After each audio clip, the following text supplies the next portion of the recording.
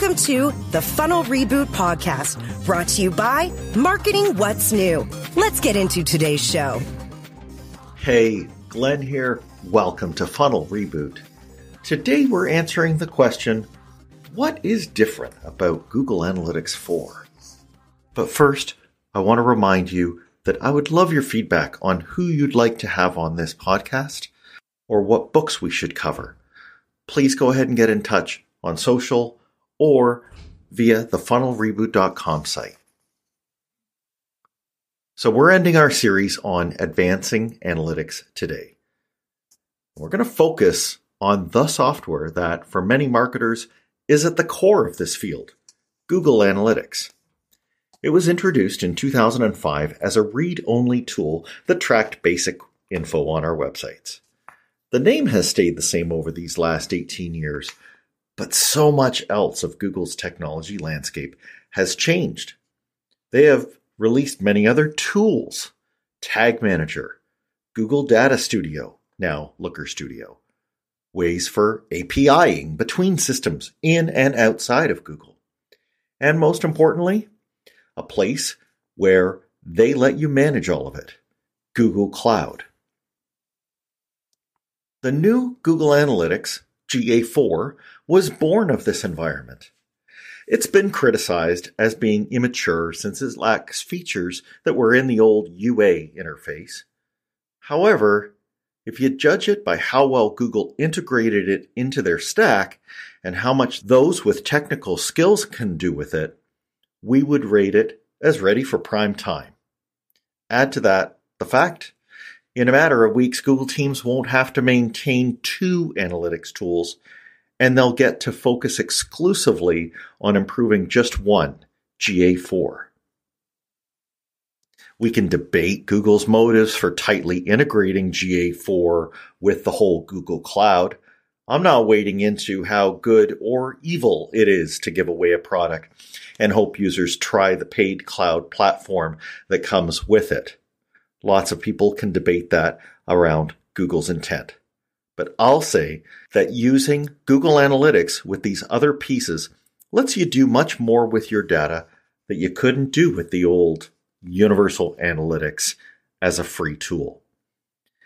And when tools directly or indirectly make money for Google, that incents them to keep those tools and to keep improving them. I'll leave it at that. Our real question, though, is how do we economically benefit from the available tools? That's what our guest is going to tell us. His book, which came out in early 2023, is called Learning Google Analytics, Creating Business Impact and Driving Insights. The business impact spoken of there doesn't mean using GA4 as a standalone lookup tool.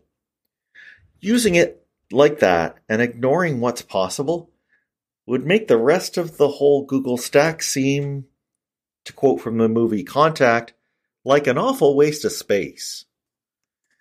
Our guest knows the value of integrating Google tools for many worldwide brands, as he's done through digital agency work and on his own as a GA consultant since 2008. He has helped turn the out-of-the-box Google Analytics into a package that automatically describes, predicts, and activates a better marketing outcome for a company. He currently works at Devoteam as their principal data engineer. Originating from Cornwall in the UK, he gained his master's in physics at King's College London, and he now lives in Copenhagen with his wife and two children, and he likes playing music and cycling around the many lakes there. Let's go hear from Mark Edmondson. I'm so glad to welcome Mark Edmondson. Welcome to the show, Mark. Thank you very much, and really pleasure to be here. Yes, it's my pleasure. We are here to talk about your book, Learning Google Analytics, Creating Business Impact and Driving Insights. Would you remind me again who published it? O'Reilly, who would be very pleased I'm mentioning them, and they have been very helpful, so they deserve all the credit. Yeah. That's amazing. Now, for marketers that read books, they're probably not used to seeing a publisher like O'Reilly for this book.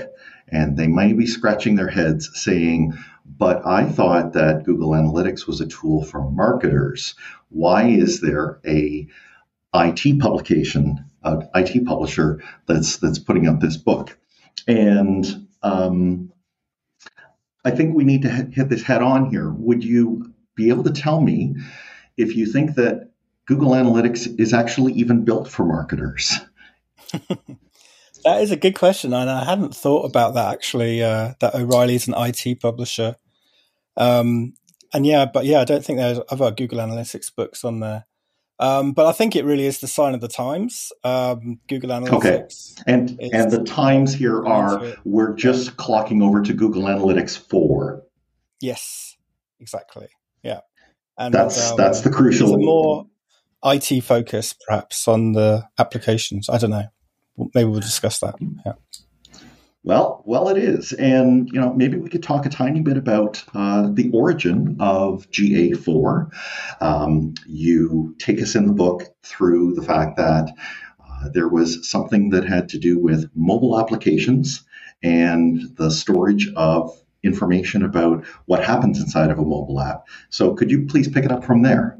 Yeah, that's very true. So, the kind of seeds of it is Firebase, which is a mobile app application platform that is kind of a brand within Google Cloud Platform.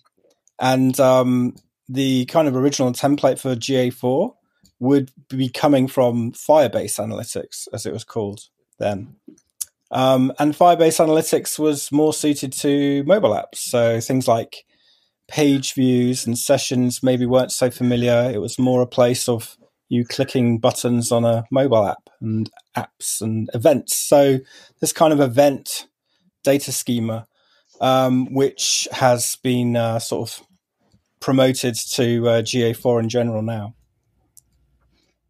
Right. And they did that in response to the marketplace having mobile websites, and that is just as big a part of the internet experience now as desktop was 10 years ago. Yeah, definitely. Universal Analytics is a good 15 years old or something like that. When it came, I think I was just there when it was launched. I can't even remember what it's called before. Just Google Analytics. But mobile was just sort of starting off. I'd only just got an iPhone, I think, probably when that was all kicking off. And so the internet is just a different place. We interact with the internet in a different way. And Google are, looking to build for the future. And so they're sort of taking this, they're taking this sort of mobile first maybe approach. There were also two different products, which was a bit difficult to explain to clients sometimes about why they didn't, they couldn't have the website metrics sort of measuring up to their mobile app metrics. Right. Yeah. So if we kind of peel that back, so in a desktop, you would go from a page to another page, and your clickstream metrics would say what you did. Not so on a mobile app where you're always in session and you're maybe just scrolling. Yes. So, as you say, they decided to unite those, and they used the platform that had been good at mobile to do that. And they also adopted a data model. So let's focus on that for a moment. Yeah. It's event-based with GA4, right? Yes, exactly. It originally was called App and Web. Right. And then it kind of inherited the name Google Analytics 4 when that happened. And the event data model, there was a lot of kind of other analytics systems that were kind of coming out as well, like Snowplow and things like that, who were in this sort of more event-based data model. And I think they looked around at those analytics systems as well as a sort of maybe influence on what people will be looking for. And I think they also wanted to try and simplify. I don't know if they succeeded, but Universal Analytics had a lot of kind of bespoke data, like sessions, users, products, which were kind of a bit kludgy to to query against sometimes. So you just, as you knew Google Analytics, sometimes you knew that you couldn't combine certain dimensions, and that's because they're in sort of different data models within the platform itself. And that's a great point. Yeah. GA4 was trying to get around that with just sort of unifying of the, but it is, I mean, just recent updates has shown there are still some dimensions that don't work together, which, you know, I thought we were trying to get around. But yeah, I think I guess we have to be careful. Yeah, we can conflate things that are, it's still a relatively new product, and we're comparing it against a 15-year-old product. Yes. So we must bear in mind some of those issues. They will have to fix them, but we shouldn't necessarily try to make a head-to-head comparison on those measures. On another measure, though, and this is, I think, the flip side of what you were just saying about the data model in UA. You said eloquently that if the data wasn't in a UA report, it's like it didn't exist. So if you fell between the cracks, as it were, between pages and sessions and goals, quite difficult, or you had to shoehorn what you had into, category, action, and label and other dimensions that they would prescribe. And there were very creative workarounds for that, using custom dimensions and all of that. But it was kind of square peg, round hole situation sometimes. Right. But so would you agree that they tend to be more flexible, because you can name these events anything, and effectively you can have any event name that you would like to have there, so you can customize it a lot more. Yes, and I guess the mind shift needs to be, if I saw it in Universal Analytics, I have to let go of the fact that if I don't see it in GA4, that doesn't mean it doesn't exist. All it means is that it's some event that is being tracked in GA4, but I'm just not seeing it readily available in a report. Yes, that might be the case, definitely. Yeah. So let's talk about GCP and where else that information might be found. So the bulk of the book actually talks about GCP. Could you start by telling us, what is GCP? Google Cloud Platform. And bear in mind, when I was writing the book, GA4 had just come out, and a lot of the UI features were kind of still being developed as I was doing it. Yes. But they did always have this BigQuery export.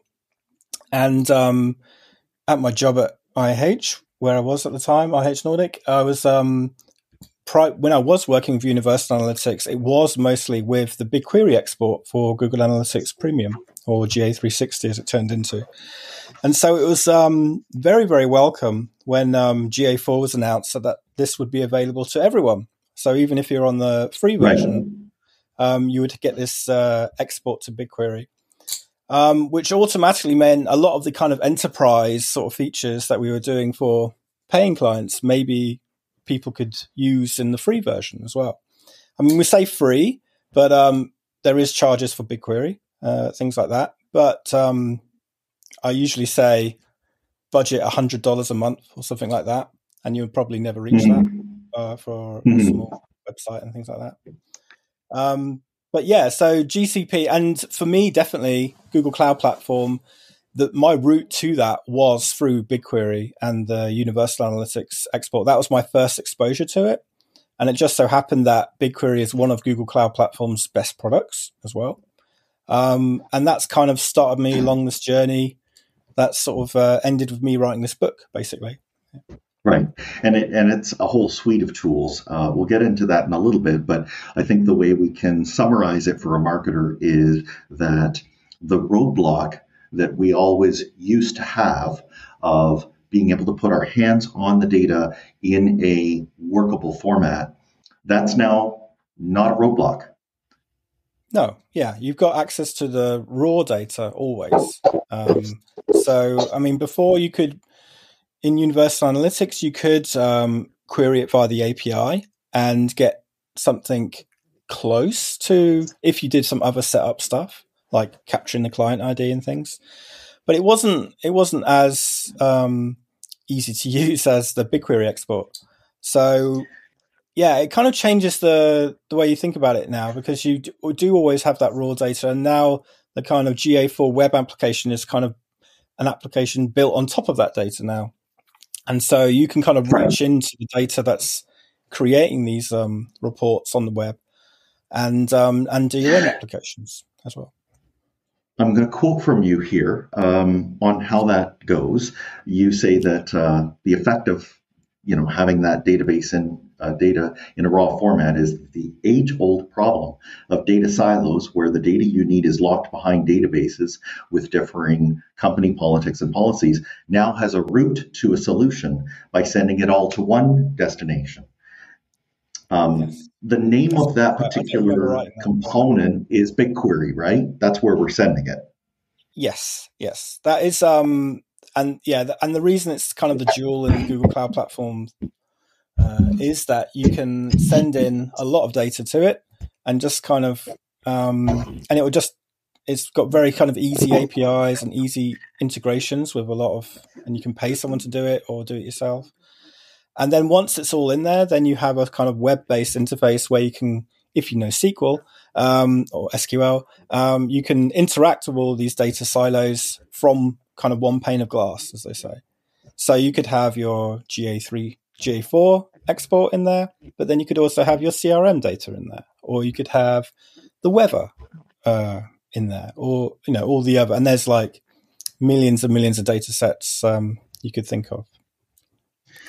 So let's talk about what we can do with this. We'll leave outside for a moment what technical expertise is needed. I guess I'll just put a coda on what you said about you can pay someone else to do it. The good news is that though it may be sitting in areas where some technical knowledge is needed, it's all industry standard. As you said, SQL, standard languages, standard ways of storing data, using it. This is something that we've had for decades in other fields. So we're trotting a well-worn path. The main thing that we get to leverage when we have this data together is that we can start to understand and even predict what's going to happen. Could you take us through, this is one of the areas I can tell, get rather excited about when you write it. Yeah. What is, in your words, the power of prediction when it comes to marketing data? Yeah, that's a good question. So I think I think as a lot of people, we've started off with just dashboards. So you're kind of reacting to the data that's given to you. So you can see what your campaign performance was last month, say. And the idea is that then you make a decision or you kind of have an explanation about why that happened. And then you apply those learnings to future events so that your business performs better in the future. When you've got kind of predictions in place, that's kind of going through that kind of process for you in an automated fashion, say. And so if you do have a kind of forecast or prediction about what the campaign might be next month, then you can actually make changes ahead of time before it happens, and not kind of just take the lessons and apply it to the next campaign. You can actually affect the sort of campaign that's running right now. Maybe you've got a prediction that is going to go super, super well. And so you want to pour more budget into that campaign because you can see that it's doing really well. Or maybe you can see it's trending to zero, and maybe you should just, can this campaign straight away and use your money more wisely somewhere else. So I think it just sort of speeds up that sort of closed loop cycle of learning and applying. And it's one of the features that's sort of baked into GA4 as well. You don't need to know SQL and all that to start going on that. You can definitely use SQL to customize it and do more of that. But you've got these like new predictive metrics and predictive audiences in GA4, which does that for you. So to recap on those audiences, and it's going to sound a little bit like we are favoring Google Ads here. I don't think that's fair. I think what we're trying to say is that Google Ads is a highly integrated product with the other parts of the Google Cloud. And so if we make an audience yes, we have the ability to send Google ads to it. I would add that we can use the same technology with other platforms that are as sophisticated to do it with them as well. Yeah. But it is kind of out of the box with Google ads. But Sure. so while we're talking, that is a reason that Google Analytics is around, to sell Google right? ads. So right. If we were Google, we would have done that too. Yes. But those audiences, as you say, so it would be something like if we could isolate across all of the people who've gone to our website at some point, those who are most likely to purchase or to reach revenue in a faster way, or maybe are about to churn and leave. These are ways that we can use large quantities of data to let machine learning find out which ones within that large pool of an audience are most likely along one of those lines. And then we can either include them or exclude them from a particular campaign we're doing, right? Exactly. Yeah. Yeah. And they're kind of like... And so one side of it is we could save money, right? Like if we don't want to advertise to people who are 90% likely to buy from us without any outside help. And a sort of a project I had before Google Analytics 4 was to build this kind of models and things for someone on Universal Analytics. And it was a good project. It was a great project, but it took a lot of engineering and a lot of time to do so. So that's why it's one of the first use cases for this book, is that you can do this without having to know lots of engineering. You push a few buttons and you've got it there kind of within the interface itself. So I just feel like it's kind of lowering the bar. It's kind of definitely when people talk to me about why should I use GA4 over Universal Analytics, it was the first kind of real use case that made people start to nod and go, yes, okay, that's something I should start using. Yeah. So modeling, as you say, before something like this came along, was a lot of work. You liken it to if a outcome or an insight of a prediction was the X on a treasure map, then the modeling would have been the path you had to delineate to be able to get to it. Can you describe for lay people kind of how modeling works with large data sets? So modeling is more about the process of taking your raw data and turning it into useful information. And I think if you kind of went through every kind of row of data that you had if you kind of observed every person, you will start to notice patterns about if people go to a certain page, and they don't see the product that they want, they might churn or go off the website immediately. And what the sort of modeling aspect is trying to do is just automate that kind of process across lots and lots of data points, so you don't have to sit there and do it all manually. So it's about scaling up your own expertise, really. And so the modeling process is kind of looking for those patterns, looking for if this happened, what happened before that might predict what that happened before on your historic data. And then when they kind of get an idea about, okay, this looks like there's a pattern, then they test it on a sort of another data set. They've got a good idea. They try it out. Okay, it looks like it's working. And when you're kind of confident that that is a good predictor for the outcome that you're doing, then you can start to say, okay, well, I haven't seen this data yet, but if it follows the same patterns as all the historic data, then this should happen. If this happens, then this should happen. So it's kind of it's trying to automate that process of scaling up individual, what you would be able to do if you were kind of spending the time on doing it, but scaling it up over thousands of pages and that kind of thing.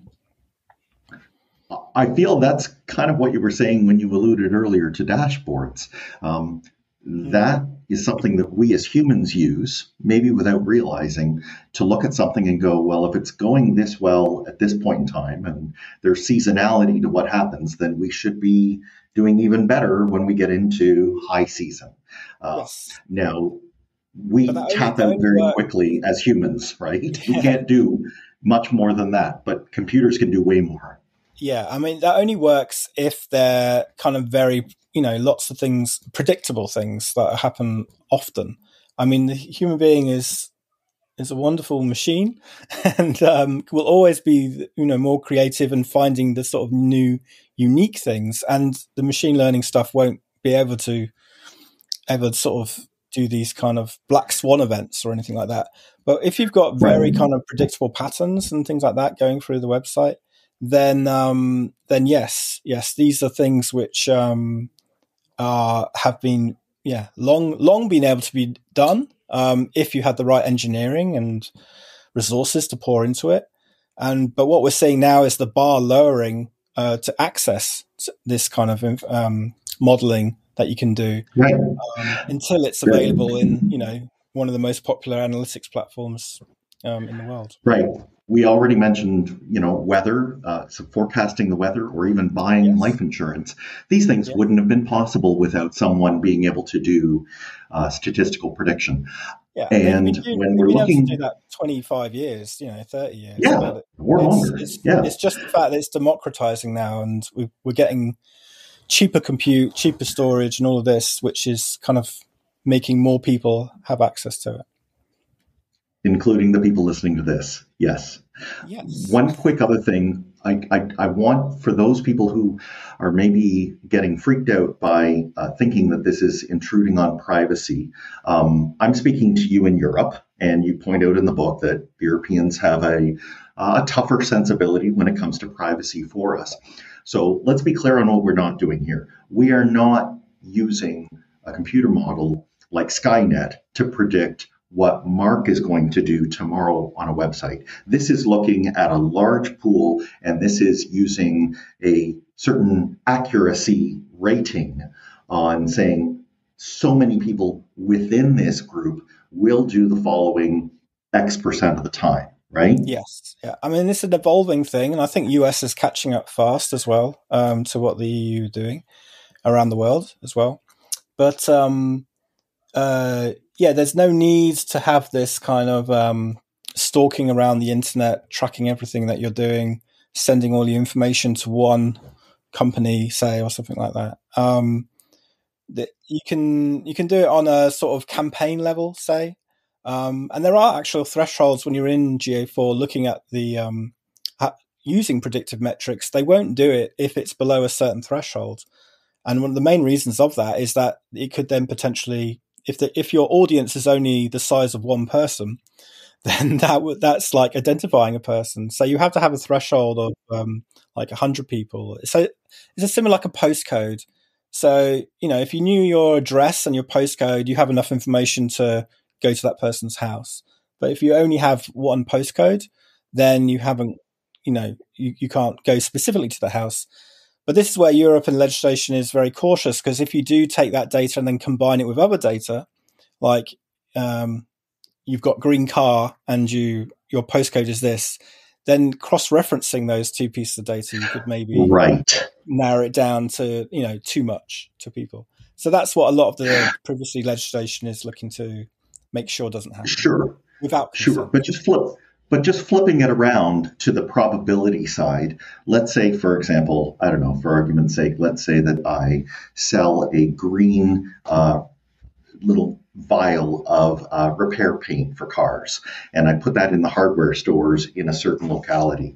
I would be good with an 80% accuracy prediction that there are green vehicles in that area. And that's good enough for me to know that I should advertise in that area and send people to that store. Absolutely. And that I'll make money. And that's the sort of irony a lot of the privacy legislation and all this. I mean, a lot of it doesn't need individual, what they're worried about. They doesn't need the individual targeting to have very effective outcomes for marketers. Like campaign level, is more than adequate in a lot of cases. And I also believe there was a kind of myth as well of micro targeting. There was a lot of, if we be able to like know everything about a person, we can serve them up the perfect ad and they're definitely going to click it, because they're just going to be so compelled by all this information. And I don't think that happened very much, if at all. I think if you can generally just have sort of demographics like age and gender, that's going to be the main predictors about what you're doing in life, and not like that you wore blue shoes yesterday. And no, I think we come back to good old college economics. They tell us about the supply and demand and where they meet.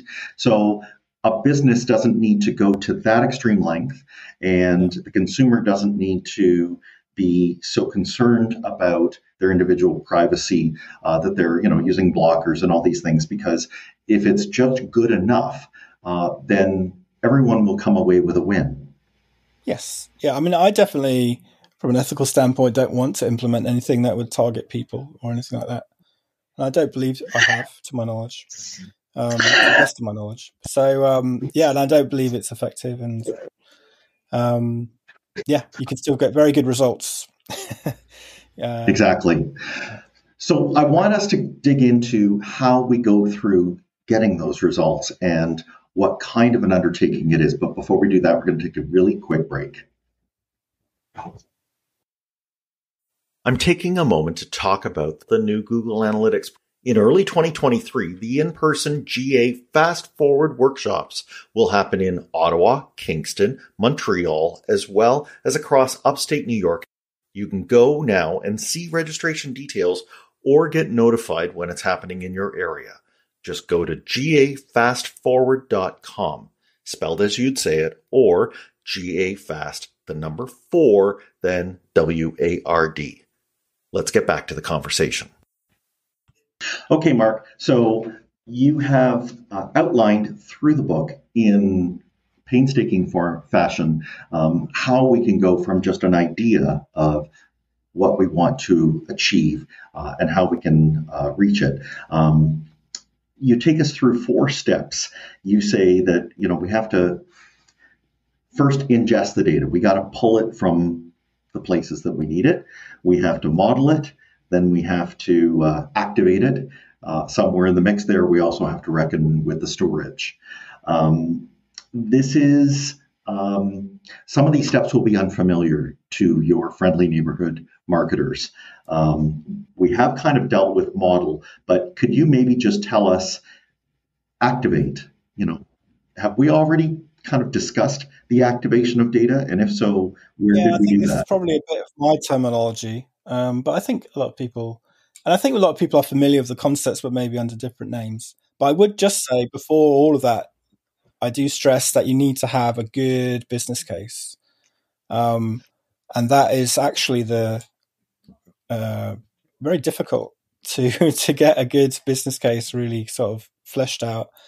And I mean, and the irony is that in agencies is that a lot of the time you leave it to the client who might be the most inexperienced. The reason they've got an agency is they're looking for expert help. And then those experts are saying to that very inexperienced person, right, you have to set this business case, which is critical to the entire project. Go for it, and we'll just do what you do. So I think an agency should help with that as well. But then once you've got a good business case, then I just believe that you're always going to have to, at some point, think about those 4 things that you mentioned, which is collecting the data, where you store it, the modeling that we covered before, and the activation. And the activation is really where you get the business value out of your data. And this is from just experiences where I followed all the, best practices of creating dashboards and making really amazing dashboards, works of art, and all this, completely tailored to what the client wanted and all of that. And then you watching the usage of those dashboards, because you could add your tracking to them, and just seeing no one logging into them after about 3 weeks, and you've had a 6-month project or something to design these, and then no one logs in, and it wasn't me. Is it something I did? But I think nowadays, actually, the company I'm at, they've got a good sort of business in change management at Dev Team, and I think that is it's a dedicated place where, if you're going to introduce a dashboard, then to activate it and get business value out of it, the people consuming that have to make decisions. As I said earlier, they have to make decisions. They have to react to that information. And if that is not happening, then it's a bad dashboard. They have, I appreciate how you pushed it back onto the stakeholder. You said in one place, describe what you would do with the data that you don't have now. And that's hard for people to do, to imagine these something. Difficult questions, definitely. Yeah. But the technical bit, I'm kind of completely happy with, right. Code. But that's why do you need it? Bit. Yeah. Now, on the computer side, if you're doing it with machine learning, as you point out in some examples you roll through, that the business case can be quite straightforward. You, for example, say, here's what we were spending to acquire this amount of business before, and in the after, we would be, let's say, pushing ads more surgically, or we would not be showing ads at certain times. And if we do it this way, even counting the amount of effort it takes to make this facility, we're still coming out ahead. Yeah. And I just try and give some examples. It's difficult in a book because you just think of idealized examples, but hopefully, all the book is about just trying to inspire how it would apply to your own situation. There's the cost of actually, the people who are doing it. There's the cost of the cloud sometimes, if it's significant or not. And it's getting to the question of the ROI of analytics, which is throughout my career has always been a difficult question. I've got this whole department of analysts, what value am I getting out of them? That is not a settled question, but hopefully getting at least some figures for the business use case sort of at least helps to quantify it a little bit for when you're doing this thing. Yes, the thing I appreciated as well was that the first idea that you land on for what you might do, it may not be the easiest or the highest ROI of the group. So you had said you need to maybe think of logging several of them. At the end of the book, you point out, you kind of paint a picture of what heaven would look like for you. And in your version of heaven, there's like a 2-year roadmap of all of the different projects. Yeah. I don't know any companies that, have reached that heaven for you, but I'll be calling you when I see one. Yeah. No, I don't think I ever met one. Well, I did meet some people who were very close actually, at the end, but, and it's under, I think we used to do this thing of a workshop basically and just brainstorm lots of people. And often that workshop was quite good in that it got people from different departments around the business in the same room, and they would talk to each other for the first time, maybe sometimes, about data and their business needs and things like that.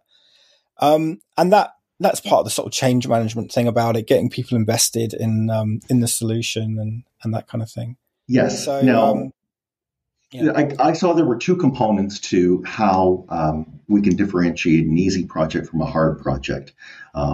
One of them kind of made business sense. It was, if you do not have fields of information that are important to your business that are being captured at the point where they would be known, and then travel down or maybe be able to join up with tables in other systems later on. So you have to think of custom fields, and that can obviously add to the cost of making some application like this. But the other one is, and you go into quite a bit of length on this, is the piping of data. Some call it data engineering, moving it from point A to point B.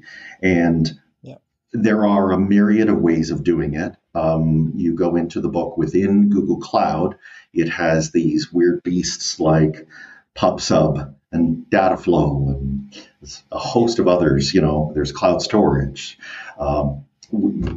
staging areas, ways to get stuff either streamed or batched. How do you advise a non-technical person to at least understand enough about this to know that there could be some cost in getting the data, and that you will have to use different tools depending on where your data is currently sitting? Yeah, definitely for your first use cases, sticking to one data source is advisable, such as Google Analytics 4.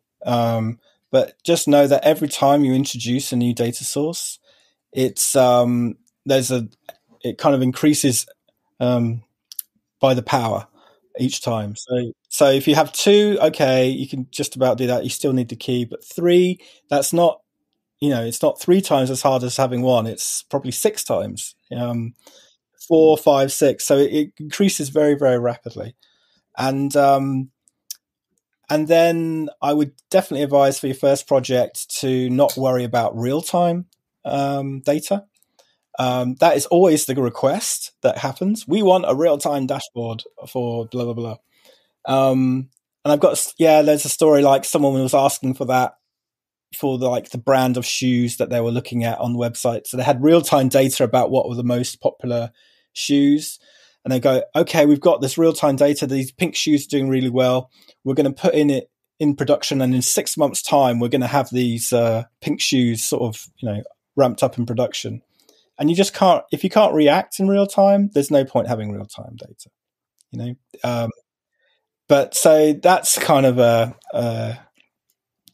good sort of question to ask yourself. Do I really need real-time data? Or is it okay every week? Or every day is usually fine, completely fine. And that'll keep just your costs down, your simplicity of the solution down, and a lot of things, quicker to actually getting the project done and getting the results for what you need to do. Right. So there's a few of those places where we can imagine that we're aggregating a little bit, or we're waiting until a full day or a full week has accrued. You point out, especially when it comes to the data, even between different products, like if we're going to try to put it into Looker Studio and make decisions on it, moving that data between, we could be, if we're not careful, incurring higher costs just because of the data and the API calls that's triggering. So there are considerations here that a marketer may want to talk with somebody who's more technically savvy before they require something, like you say, real time, and not knowing that it's going to drive the cost way up. Yes, definitely. Yeah. Yeah. Because there's a point at which that cost makes it just no longer tenable for the business case. Yes, exactly. But once you've got that kind of a value figure, this is going to make us, you can have wild guesses about what these figures are. No one's going to, but at least just having kind of a bit of a commitment, like I expect this to save me $1 million or something like that next month. And then it's only $1 or $10 million. But it's at least there's some kind of, goalposts that you can be aiming at, ballpark. Switching tacks for a moment, there's a product we haven't talked about anywhere here, but it can play a role in how some of this data is collected, particularly custom data. And it's Google Tag Manager. You took me into some new areas that I wasn't familiar with when you were describing the alternate way of implementing Google Tag Manager to be able to store some of these independent fields. So if I'm a person who only knows Google Tag Manager as something that I've installed and is just running, what is this other thing that you're talking about? Are you talking about server-side Yes. Tag Manager? Yes. I think it's the future of tag management systems. So if you haven't heard about it yet, you will hear about it in the next few years. Simply and largely because of the sort of browser restrictions and legislation that's coming in. Third-party cookies, for example, are not going to be around. They keep saying they're not going to be around. They keep moving the update when it's not going to be around, but eventually they're not going to be around. And so sort of server-side tagging is basically where you move the work of your tag manager system. You move it. You don't have all at the moment. It's all working in the browser of the person who's viewing the website. So it's all kind of running on their computer, really, in their browser. It's JavaScript that's running in the browser. And with server-side tag manager, you kind of move some of that processing into a server that you control. And it doesn't have to be on Google Cloud Platform, but it often is. But it can be on a computer that you control. And you're then hosting your own sort of tag manager system, basically. And when you are hosting it, you just have a lot more control about what data you are sending to your different vendors. So that could be Google Analytics 4, it could be Facebook, it could be all of that.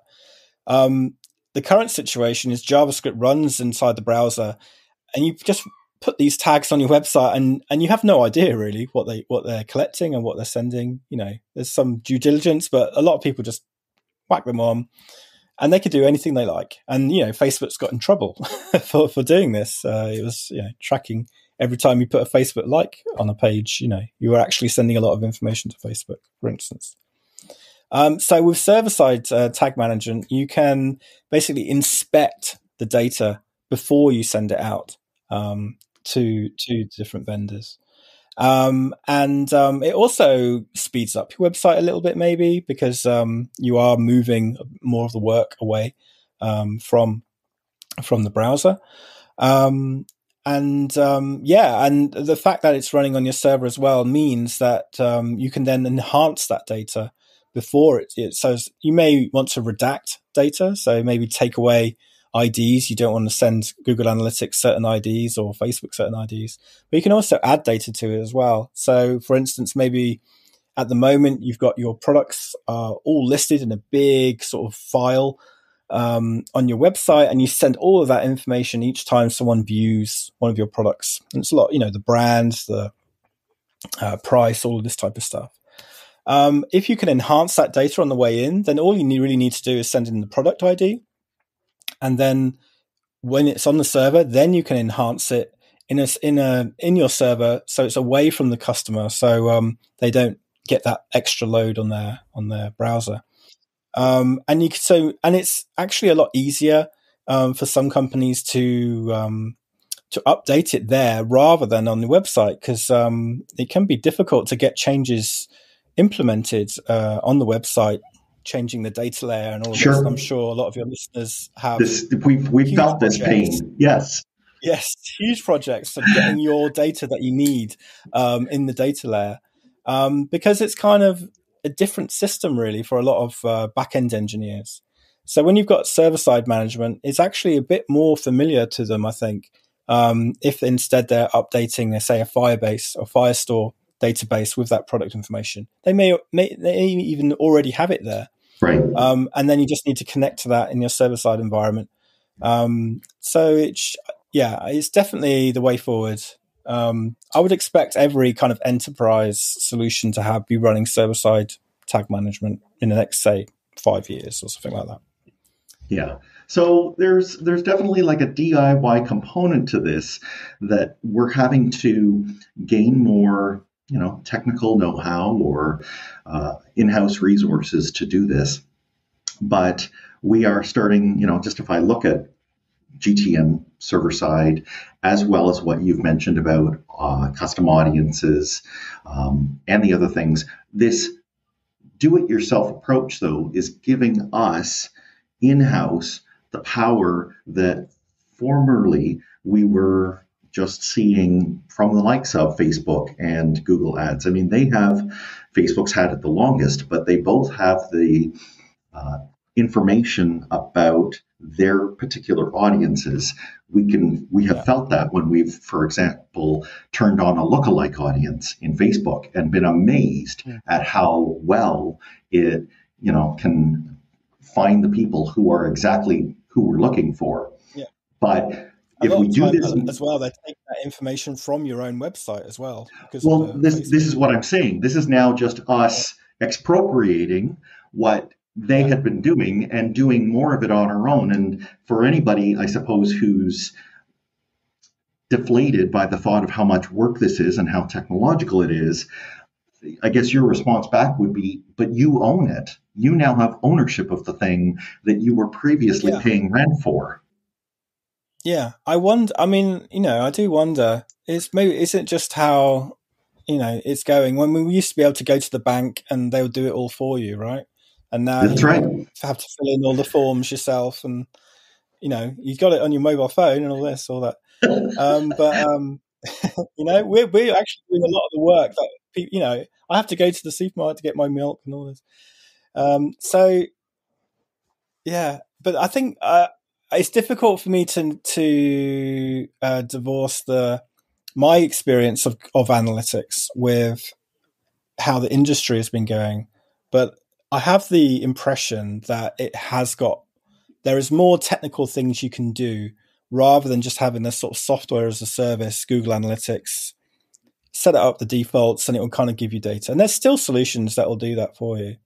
But I think the demand from the users of that has always been to have more control, and more,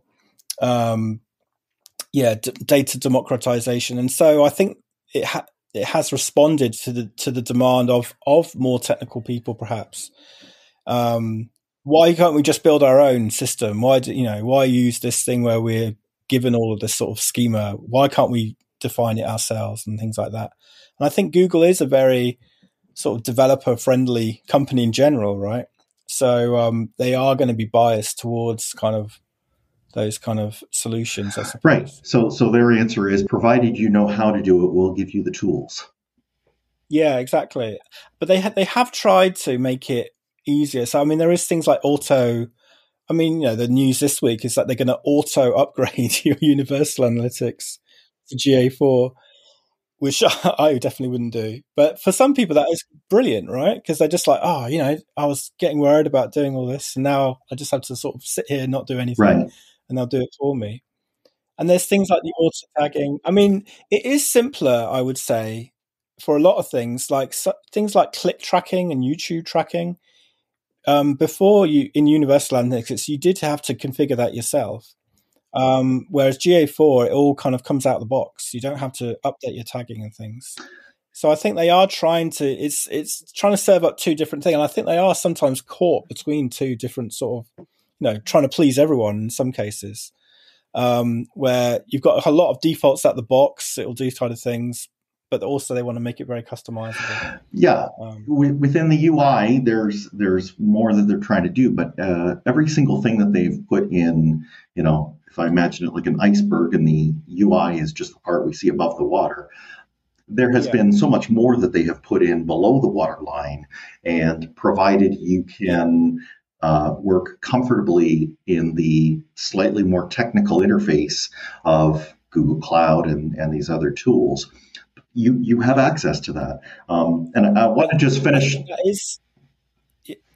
think that is a reflection of it is still being developed, and I think they have started with the foundations, which is the big credit, and that's the kind of thing that I wrote about. But it's going to be iterated a lot on the web UI and things like that as it goes on as well. So maybe it'll go in the direction where more and more things you don't have to sort of reach into these other tools as well. There'll be more kind of features surfaced in the web UI. You've had the chance to work with some enterprises and e-commerce businesses that have, been under the imperative to use these tools and, bring in whatever expertise is needed to sell their product on a website. I guess we'll finish with that gaze into the future. You say that, some of these things may be in the UI, or that we may be able to do them with very low code, maybe no code type of work. Do you imagine that the net of that will be that mid-size and even small businesses will, in the not too distant future, be able to use some of these, AI-driven features for their marketing? Well, definitely already with the predictive metrics, you do need a volume to do that. But as was mentioned before, because we've got this BigQuery export and because we've got the API and all this type of things, there is a lot of scope for companies to sort of treat Google Analytics 4 as just the kind of source of the data and then build these things on top.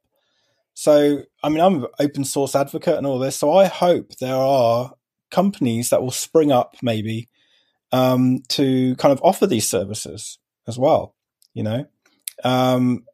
if there is a demand for it, if there is demand for a more software as a service sort of approach to that, then perhaps we won't have to wait for Google to develop it, and maybe it'll come, but it's on the roadmap, all this.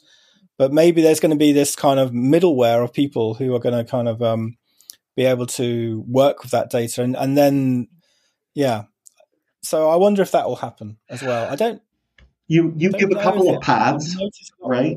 Like another path in the book, pretty clear, is a microservice where you literally gave us, if you can type out this one page of code and drop it into here and set up these other things, this will work. It's typo free. It's been tested. Yes, it works. And it works. It's still working. I'm checking it. Yeah. So we have you to thank, because it's probably, bruises on your knuckles and scars on your knees that have been needed to get us there. I mean, you only see the finished result. Let's put it that way. Right. You don't see the other 10 burnt cakes in the oven. Yes, of course. Mark, I'm so glad you wrote the book, and I would encourage people, despite the fact that I think marketers might look at the title, Learning Google Analytics, and then flip it open and think that the title does not match the innards of the book, I would encourage them to get into it anyway. Yeah. I think it is a book aimed at people who have been working with Google Analytics a while and, are a bit familiar with the tagging and scripting and things like that. There is, inspiration is my key for it. Yeah. So even if you're not sitting there coding it yourself, all this inspiration, you're inspired about what you could be doing. Right. Spark the creativity. And I'm just talking about my own career as well. It's definitely helped me in my career doing this type of stuff. And this book is basically a record of what I was doing the last couple of years, working for our clients. Like you say, you're proof that someone can be inspired even though they don't know how to do something, and then they can teach themselves how to do it and use the community to help them along the way. Absolutely. And I've learned from the analytics community definitely as well. So that's why I've got that section at the end about all the people who inspired me in there, because it's definitely, partly their book as well in a lot of ways. That's awesome. Well, I can say I'm one guy. You've inspired me. So I thank you again for the book. If people want to find it or find out more about you, Mark, where should they go?